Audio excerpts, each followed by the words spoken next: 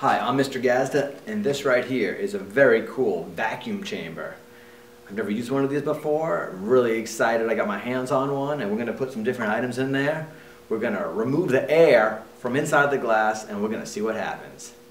Check it out. Okay, compressor's kind of loud. Here's a classic balloon with a smiley face on it. I'll put my finger over this, which will then close it off and suck the air out of there. And 3, 2, 1.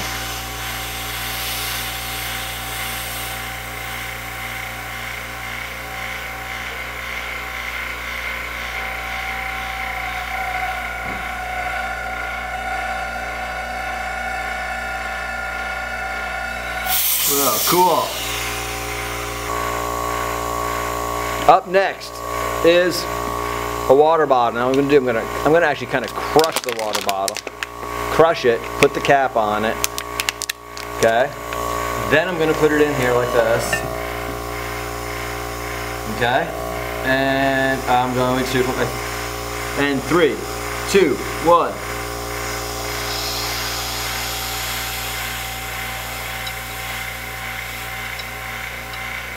Air is being sucked out of the chamber, and it causes it to go to, if I take my finger off and let the air back in, this is what's going to happen.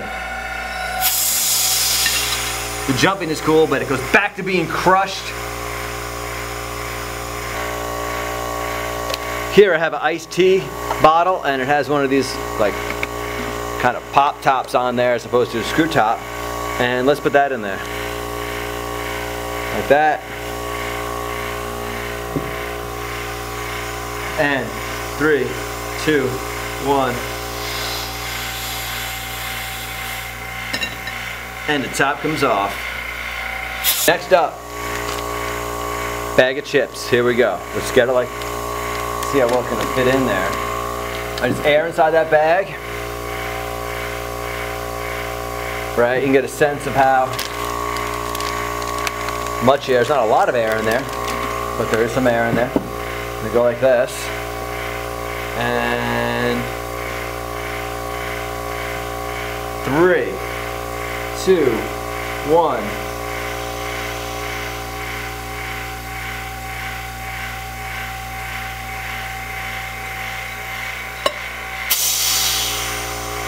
Pretty cool. Pop the top right open.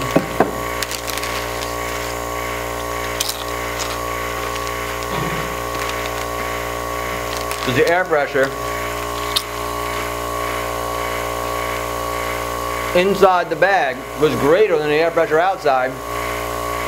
Popped it open. Pretty cool. Okay, here we go, a classic. Marshmallow. Okay. Let's see, and 3, 2, 1.